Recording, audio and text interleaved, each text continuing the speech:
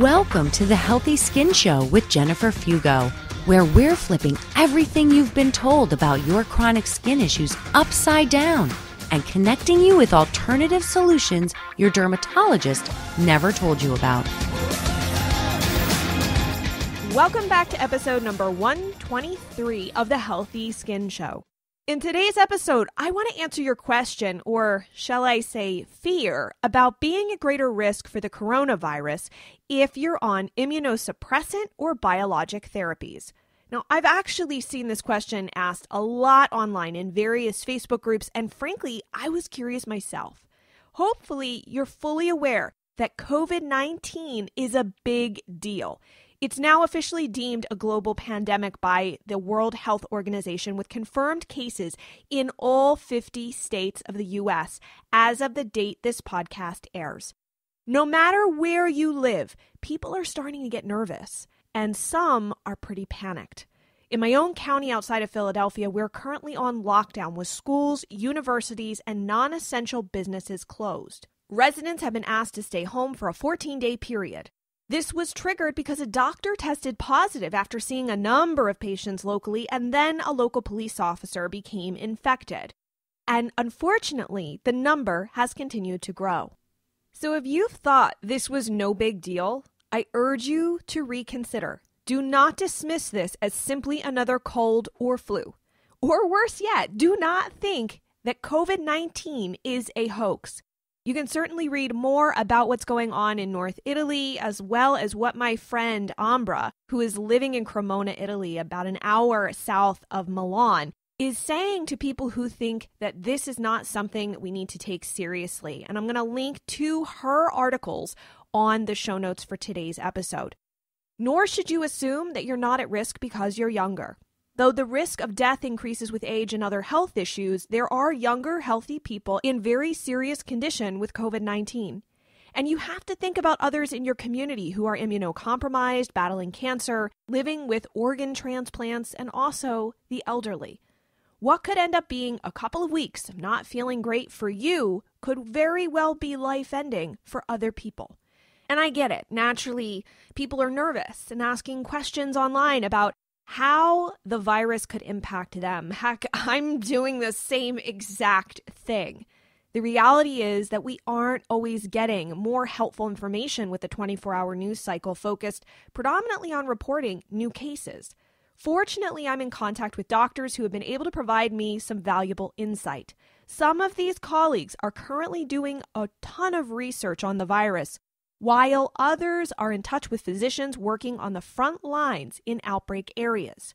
Like you, I wondered about those who are most vulnerable, especially given that some in our community are on biologic or immunosuppressant medications for eczema, psoriasis, and other chronic skin rash conditions. Though I found a bit of guidance online, I decided to reach out to some experts we've had on the show to get their 2 cents to share with you. So here is my exact question that I sent Dr. Peter Leo, one of my absolute favorite recurring guests on the Healthy Skin Show. I asked Dr. Leo, I've gotten a lot of questions and concerns from listeners who are on biologic drugs like Dupixent or Humira about the COVID-19 virus. Do you know if someone taking these are at greater risk of getting sick from the virus? And Dr. Leo took time out of his very busy schedule to write me back. And not only that, he gave me permission to share his entire unedited response with you. Dr. Leo wrote, "Hi, Jen. This is a key question for sure. While there is no official guidance yet, we feel pretty good about the more targeted biologic agents such as Dupixent, Tremfya, Cosentyx, etc. I'm a little more concerned about the tumor necrosis inhibitors such as Humira, even though those are not as worrisome as the true immunosuppressants such as cyclosporine, azathioprine, and methotrexate. As the modern biologics do not deeply or fully suppress the immune system, we think that the risk is probably not much greater than for those not on those medications. In fact, there are some studies looking at actually using some anti-inflammatory approaches to minimize the severe inflammatory reaction from the coronavirus. It may actually prove to be helpful in protecting some patients. At this time, I'm not changing anyone who is truly in need of these, but I am trying to wean down my patients on conventional immunosuppressants such as cyclosporine when possible. You guys, I am so grateful that I have the opportunity to share a response like this with all of you, especially at such a critical time. If you've been worried about this and had this question running through your head, I hope that the response from Dr. Leo helps you rather than allowing you to continue being maybe unnecessarily afraid of this. But also, too, if you are taking an immunosuppressant, it will help provide you that impetus to reach out to your doctor. As you guys know, I'm not a doctor. And though I am lucky enough to be able to share information like this with you, what I and even Dr. Leo share is for information purposes only. Ultimately, you need to speak with your doctor in order to determine the right course of action for you. Do not just stop taking your medication without the guidance of your physician just because you read online that it could make you susceptible. Generally speaking, some medications should not be stopped cold turkey, and I know this from past experience in my early 20s taking an SSRI. And that is, yes, admittedly a different medication, but that's why you must work with your doctor. That said, it is clear that there is a concern present for people taking tumor necrosis factor inhibitors and immunosuppressants. But as I sat and thought about Dr. Leo's email, I realized you might not know what drugs fall into which category. So if you're unfamiliar with what drugs constitute tumor necrosis inhibitors, that list includes Humira, Enbrel, Remicade, Simponi, and Cimzia. Immunosuppressants, on the other hand, include methotrexate, cyclosporine, azathioprine, mycophenolate, and tacrolimus, which is pretty much used topically in atopic dermatitis.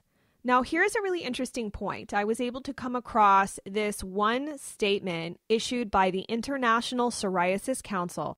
They have officially recommended that, quote, physicians discontinue or postpone use of immunosuppressant medications, end quote, as of March 11th, 2020. As of the date of this podcast, I could not find any statement on the use of these medications from the National Eczema Association, the International Eczema Council, nor the National Psoriasis Foundations listed anywhere on their websites. So, for every single listener, if you're wondering what to do here, here's what I suggest. No matter how many or few confirmed cases exist in your area, stay at home. This is the best option for all of us. Cancel your travel plans and stay at home for at least the next 2 weeks or whatever government officials in your area recommend. I realize what I'm asking, but we have to do this to stop the spread of COVID-19. If you are on any medications for your skin rashes, make a list of your concerns.